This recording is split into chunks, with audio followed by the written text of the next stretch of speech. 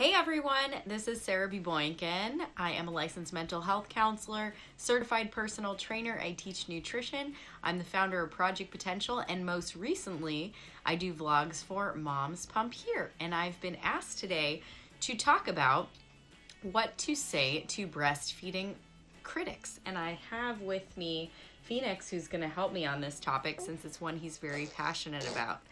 And this is a good topic, not just for those who are breastfeeding, but those who have critics in general. So feel free to share this message. So the first thing that I want to point out are principles. Before you say anything to anyone, recognize these principles, and there are 3 of them.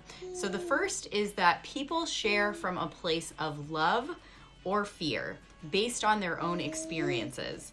So if it's helpful, it is because it's from a place of love. Maybe they have a positive experience from having done that in the past. In the case of breastfeeding, they may have loved and felt more connected to their child in breastfeeding. If it is a hurtful message, it may be because they themselves are hurting, and take that into consideration. The second is if you feel defensive when somebody comes to you as a critic with breastfeeding or with anything for that matter, it is evidence that you are a well-intentioned mom or person. So if you feel defensive, that is evidence that you are well-intentioned. And the third is that babies can be nourished in a number of ways. So ultimately, the choice is yours and nobody else's, period. Babies can be nourished in a number of ways. He actually has avocado right now on his onesie because that is one of the ways he's being nourished right now. But the choice is yours, and it doesn't need to be spoken of further.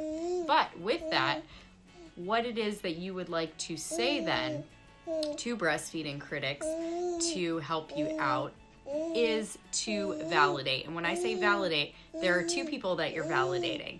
So the first is them, and the second is you. Let me explain. So with them and validating, go back to that first principle. People share based on their own experience from a place of love or fear. And fear can also be affiliated with pain. So say to them, thank you for your compassion. And be genuine about this, and maybe even let them know, I appreciate your concern. They're sharing simply because they care enough to do so. The second is to validate yourself. So back to those second and third principles, if you feel defensive, it's evidence that that's your ego speaking up because you are well-intentioned and you do want good things to come of it. And the third being that babies can be nourished in a number of ways and the decision is yours. So validate yourself. Remind yourself that your ultimate goal is to grow your child in a healthy way. And in saying that, I'll say that there are some different affirmations that you can tell yourself. I know some people aren't very comfortable to talk to themselves in the mirror, but this is something that is very helpful when you're building a relationship with yourself, especially yourself as a mom. And telling yourself, looking straight in the mirror, I'm doing what feels right for my child, for my well-being, and for our relationship, right? I'll say that again. I'm doing what feels right for my child, for my well-being, and for our relationship.